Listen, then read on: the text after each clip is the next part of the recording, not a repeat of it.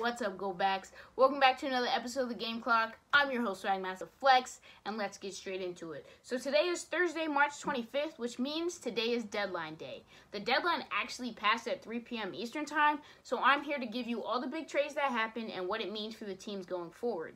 The first significant trade of the day came when the Denver Nuggets sent Isaiah Hartenstein and 2 future protected second-round picks to the Cleveland Cavaliers for center JaVale McGee. I'm a fan of this trade because it adds some backup behind MVP candidate Nikola Jokic. However, don't be surprised if we see the two on the court simultaneously. Due to Jokic's versatility, he could easily play the 4 and have McGee run 5 if they need the height.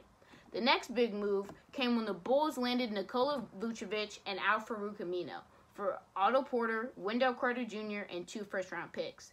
This sets Chicago up with 2 All-Stars in Zach LaVine and Vucevic. And obviously, 2 All-Stars for a franchise who has lacked relevance since the D. Rose MVP days is always a huge positive. Now, let's remember, D. Rose won the MVP back in the 2011 season, so it's been quite some time since Chicago's made any noise.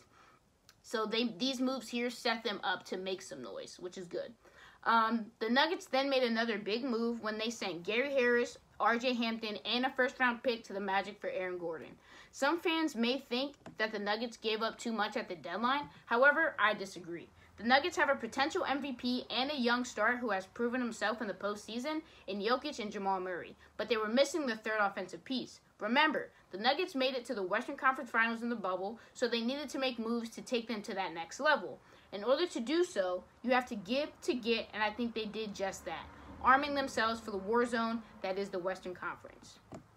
Now, arguably, the biggest news to come out of this year's deadline was right at the final seconds, when Houston traded Victor Oladipo to Miami for Avery Bradley, Kelly Olynyk, and a draft swap. This easily makes the Heat the winner of the deadline.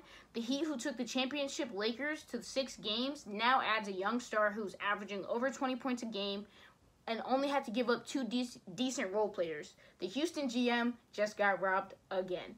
Well, that's all I have for you this week. The Knicks play the Wizards tonight, looking to sweep this 2-game meeting. So look out for that. Thank you for watching, and I'll see you next week.